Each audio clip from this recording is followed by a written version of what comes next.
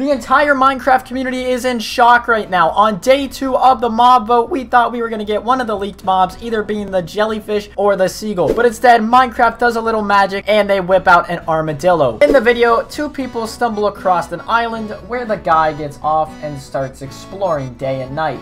That's when he comes across the armadillo, which is located in the savanna biome if added. These things can be rolled up in a ball if startled, and they even come with a brand new thing called a special SKU, which is used to make wolf armor. Like horse armor, you could give your wolves armor and an extra little defense for them. Honestly, I think this blows the crabs way off the chart, and I think I'm going to be voting for this. What are your opinions?